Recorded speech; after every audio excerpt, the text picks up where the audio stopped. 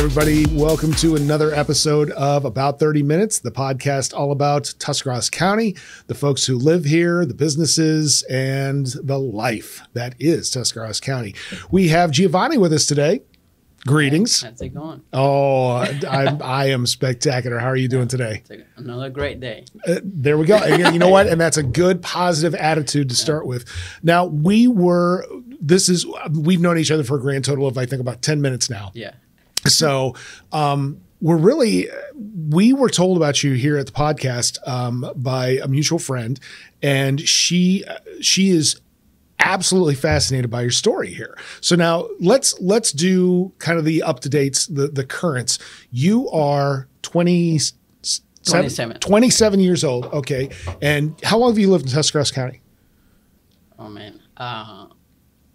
Going on 14 years. 14 years. So you've been here for a while. Yeah. Okay. Where did you go to school? Dover. You went to Dover? Yeah. Okay. So did I.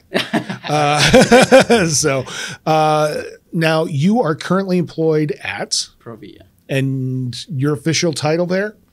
Design engineer. So I'm part of the design team. Okay. So there's usually two groups, the ME and the design. So I'm part of that. So, but engineering. Now, where did you go to? Where did you get your engineering degree? Kent State, Tuscarawas. Oh, there we go. Kent State graduate? Me too. There we go. So look at how much we've got in common. Yeah. Now, this is all, none of this would be very surprising, but I mean, the story coming behind this.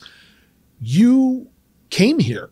Mm-hmm. You came here those 14 years ago. So you were just going into your teenage years. Yeah. Tell me a little bit about your success story, how you got here and what you did and how you got to where you are. Oh, I came here when I was 14. Okay. 2010. Mm-hmm. And my parents were already living here, and my siblings and I were living in Guatemala. Mm-hmm. And yeah, I didn't know anything about the U.S. Okay, absolutely nothing. Okay. I used to watch movies like Home Alone. and that's your vision of the United States. That's just my version of the U.S. Okay. That's how I used to watch Zack and Cody. It's an American. So that's awesome. My okay. vision on how that's just how I imagined the U.S. and yeah, it was just fascinating. I just wanted to be here and experience that life and yeah. Now let me clarify here for starters, not to interrupt you, but how many? We were talking about this right before we went on. Right. How many siblings? 7. 7 kids. 7 of us. No, wait. There's 7 of you total in the family. Yeah, okay, and mom and dad had already come here. Yeah. So who were you staying with in Guatemala my at the time? Aunt. Your aunts. Okay. Yeah. So what was the process? I mean, starting there and saying, okay, mom and dad are already there, and I'm assuming they were finding some success. Mm-hmm. Okay. Yes. Can I ask what they were doing? Yeah. My mom was babysitting. Uh-huh. She babysit and babysat. Uh-huh. And my father works in a chicken plant. Okay. Okay. Case farm. Case farms. And, okay. Well, originally, I think he came to Florida, mm-hmm. and then I think there was some conflicts of not finding jobs there. And sure. Then, there's some recruitment that mm-hmm. happened here in Ohio, mm-hmm. and so he eventually moved to Ohio, and eventually my mom came and mm-hmm. followed, and yeah, that's how they ended up. And I mean, and ultimately, we're looking at the pursuit of better life. Yes. Okay. Now, so they're already here, and you decide that you're gonna. Now, were you the first of the kids to come in? Yeah, I'm the first one to come. Okay. I mean, as simple as you can. Give me the lowdown on what that took to get here. Oh man, it was it was difficult to mm-hmm. Leave my siblings behind, and I was excited to see my parents. Mm-hmm. Excited to visit this country, move to this country, and it took a lot of planning and it's just it's just it's a hard experience for like a young teenager to kind of leave that life behind, and it's just like a, you know, what do I do? Do I right? But I mean, sometimes you're forced to leave. So that's what my case was. I was forced to leave the country. And now, were you on your own coming over here? I mean, did you have, you know, I've never experienced anything like this before. So it was essentially you came over. Did you have connections along the way? People that you could meet with? My parents were already here, so that was my biggest connection. And you know, even though they were already here, I just was afraid to, you know, like I was going to this unknown place. So yeah, it's just.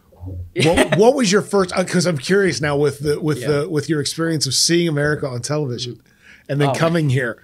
What was the experience when you first? You're like, okay, I'm in the United States, and it was nothing like what you saw on TV. I'm assuming, or I mean, it was, but it wasn't. Well, the first thing that it was, it's just like the buildings. Yeah. Like I was not used to the huge skyscrapers. Yeah. And like when I've seen it, like for example, in Home Alone, and like when they go to Central Park, and like but like just seeing it in real life is just. It's a step back, isn't it? Like, it's really something. Just takes my breath away, and I feel like I was like in a dream. It was just different. Like people I was seeing, it's just a different experience. And my parents told me that I had to go to school, and I was really nervous. That was my next question. What was it like to go in? So I'm assuming, did you end up at Dover Middle School? Yeah. Okay. Did. All right. Can I ask you who your teachers were? Yeah. The first, well, it was like a summer school because. Oh, I see. Okay. So I started in the summer, and the first teacher I had is Amy Harris. Okay. She's one of my biggest mentors, and she's one of the reasons I came this far. And so, anyways, she was the first lady I met. She was she's a really short lady, but which I was glad because I felt so small. So, anyways, she just had this like great smile, like it was just inviting. She just felt like I don't know, a friend that you've known for a long time. She wanted to help. And, she didn't speak Spanish, and I didn't speak English, and it was just like, but I don't know, I just felt this connection, and there's just this warmth about her, and I felt welcome, but you know, I was still nervous, you know. Sure. The language was foreign to me, and it's just weird. It's just Now, how long did it take you to adapt to? Because, you know, again, as a guy who has spoken American English his entire life, I've been told that American English is one of the harder languages to speak because we have so much slang and so much weird stuff that we say. How tough was it? I mean, because I've got to say, I mean, you sound like a native speaker. I mean, you really do. I mean, and that's, you know, I mean, it's okay. That's great.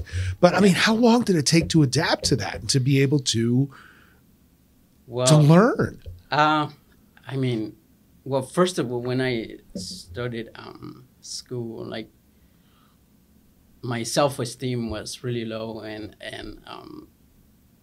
I was afraid, and you know, one of the reason I had really low self-esteem is because I didn't learn to read till I was probably like 13 or 12. Oh, wow. Okay. And you know, in the U.S. here, you have help if you have certain learning disability, or like a mentor that would guide you. Like in Guatemala, it's just completely different. If you don't make it, you just stay behind. So I was kind of scarred from that, and I didn't really believe on myself that that I had the ability to learn, and that was stuck in my mind for the longest time, and I don't know, I just saw myself as lacking in education, and so, but Amy just started introducing me to books and videos, and she was so welcoming, and the funny thing is, like I say, she didn't speak Spanish at all, and so I was forced to talk to her, and I enjoyed talking to her, and she was forced to talk to me in Spanish, in English. So we were just in this awkward situation where we didn't know like how to communicate. Well, it was a real trade-off. I mean, because you had a goal of being educated, but at the same time, you're speaking two different languages. I mean, my gosh. So that's what really elevated my English. You know, I like during the summer where I spent time with her, and she tutored me, and just having that conversation, like I could start to have conversational English. I could not read it or write it, but like I could speak it a little bit within like a summer. Right. And it's, I don't know, like the grammatic, like the rules for grammatics and all that stuff. Don't worry, a lot of people don't. So, but it's just like during a summer, I started to have conversational English. Yeah. I guess that's very. Now, how did that affect home life? I'm assuming mom and dad spoke exclusively Spanish. Have they learned English? Did you teach them English, or was there? No, we are of like a Mayan descent in Guatemala. Okay. So my native language is a Mayan dialect, and then I had to learn Spanish in school. So that's my second language, and third is English. Is English. And so we were at our home. We spoke Ixil, which is like the Mayan. Which I've had the experience of hearing. Yeah. And my gosh, I mean, It's just different. We've done some work here at our city, and with multiple languages and audiences. In fact, we just did. There was a concert here in Philly that was done for. Oh my gosh! It was 3 languages. It was Spanish, and then what was the one that you said? It was Ixil. Ixil, yeah. And then there was one more. Quiche. It's probably one of the big. There you go. Now, do you can you do any of that? I mean, do you understand any of that? Quiche, no. Quiche. Okay. My dad is actually Quiche, and my mom is Ixil. And here you are, and you got English and Spanish, and oh my gosh, oh my gosh. So that's how that all started. So you make a connection then in middle school and move on to high school. And what guided you towards the idea of what planted that seed where you go, you know what, I want to be an engineer and I want to go further with this. I want to further my education. What was the starting point of something like that? Oh man, just like even like the transition from middle school to high school, I didn't know if I could make it. Like I didn't know if I could do the homework and the assignments that in high school. I felt like I wasn't prepared, and I never dreamed that I would graduate from high school. And I remember one evening, I sat down with my mentor, Amy Harris, and she just, I just expressed my, that I'm worried to go. Anxiety. I feel like I'm not ready and I don't know what to do. And she just sat down with me and explained to me, just do your best. I'll help you along the way, and you'll always have me. And, just that those words stuck with me, and that's what encouraged me to go to high school. And I felt like I was just dropped there, and I didn't know what I was doing. That's not far from the truth. Yeah. You were. I mean, it was really, you were kind of plopped into the situation. Yeah, so I never dreamed that I would graduate from high school, and it was tough, man. Oh, yeah. There were nights where I stay up 5 hours just studying, and I remember I took like this biology class, and this book is so thick, and there I am trying to understand what it means, and oh my gosh, and she's like sits beside me, and we go over it, and like I just felt exhausted, and like after school, like sometimes we would go out, and I would see kids on bicycle in the park, and I wish I was doing that. Like I wish I was having fun, and that was a question. Was there any time for just fun stuff? Did you get to participate in any? Did you do any after school extracurriculars like sports or music? Or I did soccer. Okay. Like during the summer, I did. Oh, okay. Yeah. Okay. I remember Columbus Crew came in, and they had two of their guys, I think, and we did like a training. I loved it. That's it was cool. great. That's cool. So yeah, I had a few. So, but during school year, I was mainly focused on my studies, and I didn't have too much time doing other stuff. Yeah. And yeah, it's so. But you made it. Yeah. You graduated. Yeah. Okay, and that's good. And then the next step. Yeah. So you were asking how I was interested in becoming an engineer. Yeah, in college. I guess like I had survived middle school, survived high school. Now we're talking about college, which in my wildest dream, I never thought that, I would go to college. And so, I don't know, I was just researching online, and there are different programs that you can go to. And I just remember when I was younger, we didn't have money to buy toys, and my parents didn't have money. So I would build my own toys from different scraps, and I enjoy building like house for my friends. I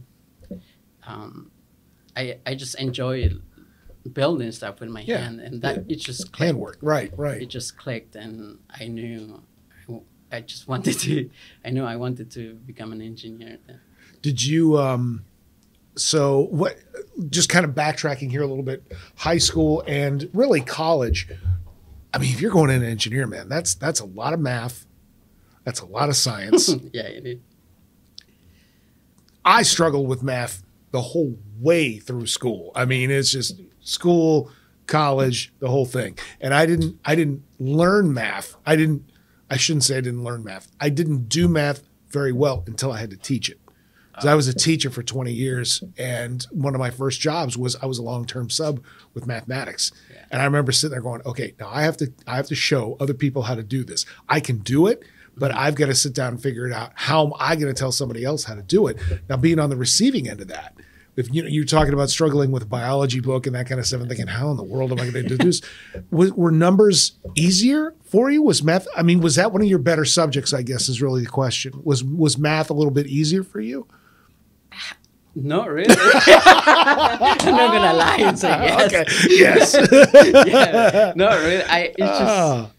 It's hard, man. I know. But I do find that when you teach it to someone else, it just kind of clicks and right. But yeah, no, I'm not that great with math. It's just, so what if you could look at a favorite subject then in school, and whether that's middle school or high school or college, what were your favorite subjects? What did you enjoy? What were the ones that you really dug, that you liked? I really liked biology, even though really? It made me cry, It made me cry. And okay. The math, math is great. It's great. It's fascinating. Yeah. It's just, I think it's the people. It depends who teaches the subject and how passionate they are about it. And I remember in Dover High School, I had this teacher, I think is his name, Anthony Bogart, and man, he was just great. Like he knew that I had challenges with math. Like I wasn't up to my, like I was probably behind my peers, but like when he would do like extra credit, the problems are typically more difficult to get extra credit, and he never left me out. He expected me to do that extra credit, and if I had trouble with it, he'll walk me through it. I just remember doing this extra credit. I think like it took like the whole sheet. I remember like problems like that. Oh equation, and it took and when I was done, I was so proud of myself, and I just loved that feeling. That's great. That's great. I just love breaking it down till you get to the answer. Yeah. It's just, it is frustrating, but rewarding at the same time. So you've got this like of constructing, and you get through college. And did you stay exclusively at Kent Tuscarawas? You did it all here. Well, I actually took some college classes while I was still in high school.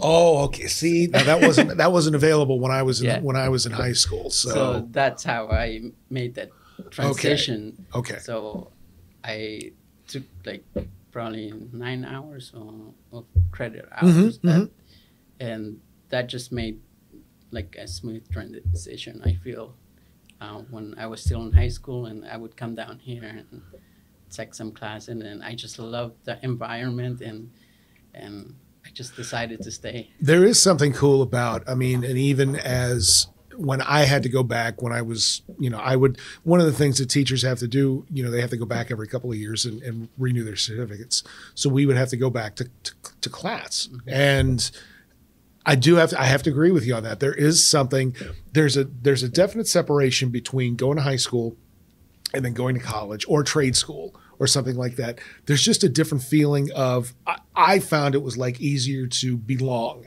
when you hit that college level, because you could kind of find, the people that you were ultimately going to go into classes with, you were all after the same goal. Yeah. So did you make friends? Did you have some folks that you hung out with in college? Yeah, I met a few friends, great friends. Derek is one of the first guy to come up to me and welcome me and started joking around with me. And I just loved his vibe, and we've been friends since. That's awesome. It's just, when you go to from high school to college, it's just different environment, like you're more like, you're just independent. Yeah. It's up to you if you do your work. You sink or swim. Yeah. Like, so it felt kind of weird, but like the professors, I love the professors. Yeah. It's just like, I just felt proud of myself to, I just didn't feel real to be among the other students in different ages. They have different ideas and different schools, and I just love the environment. How did you manage to work your way to Provia? Where did that opportunity come from? So I actually just started as an intern there. So Amy, which is my biggest mentor, well, I have many, but her husband worked there.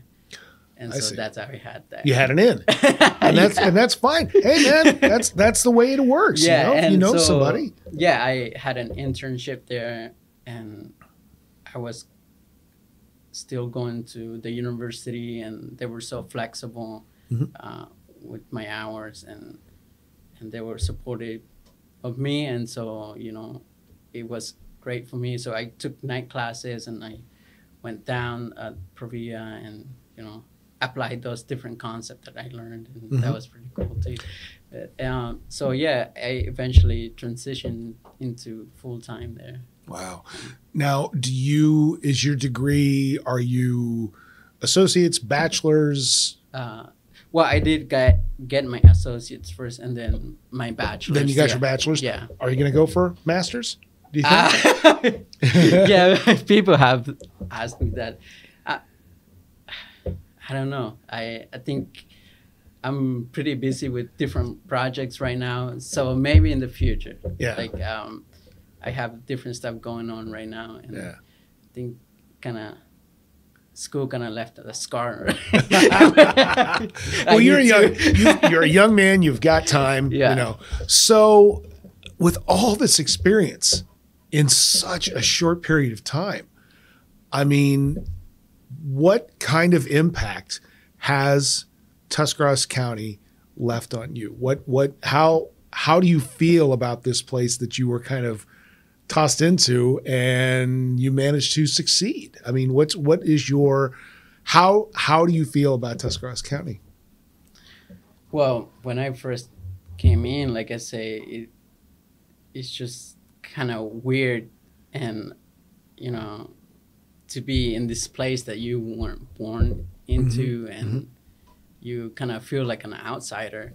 But when I came here, man, I had so many people that believed in me, and I had so many mentors that helped me along the way, either at school or like after school activities.